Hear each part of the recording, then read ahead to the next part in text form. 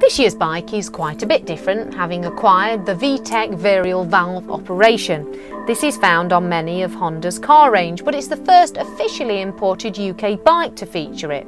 Handling wise, the VFR still has what it takes to embarrass a lot of sportier bikes when the going gets twisty. At the same time, allows you and your pillion as much luggage as you can strap on to travel in comfort to the other side of the globe. This bike lives up to all the VFR traditions of performance, handling and styling, although the latest model does look like it has some styling cues taken from Aprilia's Futura. The Honda VFR800 is a polished performer. It actually feels like a twin to ride until you really rev it, and then it just opens up and goes. It's comfortable, it's fast, it'll last 200,000 miles.